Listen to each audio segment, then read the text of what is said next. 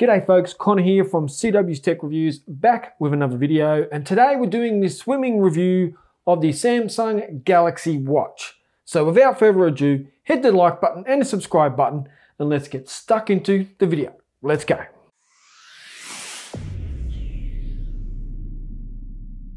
Now just before we get started, make sure you put a comment down below whether you think the Galaxy Watch is worth it or not. And there is also a link in the description, one to eBay, one to Amazon if you're interested in picking one up. And just so there's no confusion, it is an affiliate link. Now, we all know my journey with the Samsung Galaxy Watch has been a long one. I had the Galaxy Gear Fit 2 Pro, then I went from there to a Fitbit. The Fitbit was horrendous, I took it back within 48 hours.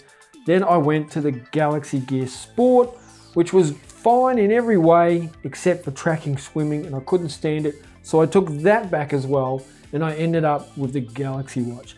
Now, I swim at least twice a week, and I go to an Olympic-sized pool and I do 40 laps each time. I don't do 45 laps, I don't do 30 laps. I do 40 laps each time, and it takes me roughly 1 hour. And I do it in a pretty slow time, but I'm consistent. And I do value the fact that I'm gonna get, or try to get, correct information from the Galaxy Watch while I'm swimming.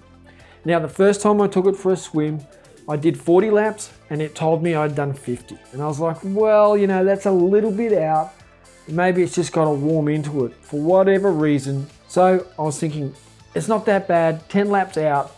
What's that, 25%? Let's see how it goes next time. The next time I did swimming, it was 15 laps out.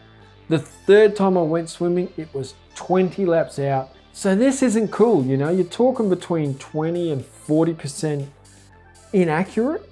And I like to value my swimming and my exercise, and I like it to be tracked accurately. And this is the problem I found. So every third or fourth lap, the Galaxy Watch would just say, hey, you just completed a 50-meter lap in 13 seconds. And you can see here as I scroll through some of the records of my swimming that it says breaststroke, then freestyle. It'll have a short lap and then a long lap of freestyle. Well, that short lap of 13 seconds is inaccurate. For some reason, the watch has just gone, I don't know what's happening, so I'm just gonna start a new lap. And then after 13 seconds, when I actually do turn around and swim back the other way, it'll register that as another lap as well. Now, I just wanna point this out. The world record for swimming 50 meters freestyle is 21.3 seconds, and it was set in 2008 by Cesar Cielo from Brazil. Now, I am not a world record holder, so why this watch would think that I break the world record 10 or 11 times every time I go swimming is beyond me. So, Cesar, I didn't break your record 13 times this morning. I didn't even come close to it. It takes me about 1 minute to swim 50 meters, not 13 seconds. So I've got a problem here. I don't really trust Samsung at all when it comes to swimming. Now, the Galaxy Gear Fit 2 Pro tracked almost every swim perfectly, but the Galaxy Gear Sport and the Galaxy Watch have done no tracking of swimming accurately ever since day one. I've never left the pool with the Galaxy Watch and gone, beauty, it tracked it properly. So that leaves me at an odds as to say, well, is my SWOLF accurate? I doubt it is, because it thinks I've done 50 meters in 13 seconds.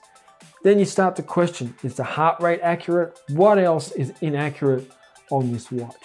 So for the Galaxy Watch swimming, I'm gonna have to give it a huge thumbs down. I just could not recommend it to anyone. You're better off just using it as a stopwatch.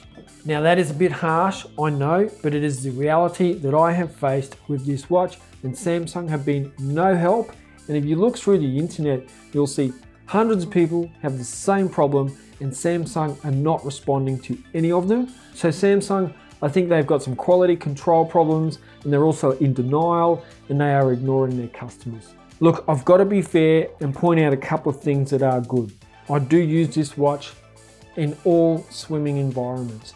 Now, I don't go water skiing with it, or jet skiing or anything like that, or surfing, because high pressure could destroy the waterproofing on it. You don't want any high pressure, so if you go too deep in the water, it will no longer be waterproof.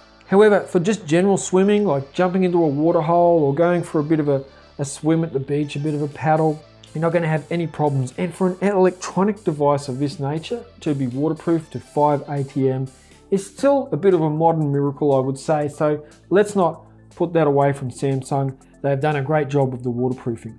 And there are many reasons why the Galaxy Watch is a good watch. If you're buying it for running, click here to watch my running review. It's a different story. If you're buying it for cycling, different story. If you're buying it for hiking, different story. If you're buying it to look good and get your notifications at a glance on your watch without having to dig your phone out of your pocket, different story. In all those other areas, this is a really good product. But for swimming, chuck it in the bin. That's it for this video. I really appreciate you watching. Hit the like button and the subscribe button, and I will catch you in the next video. Check ya.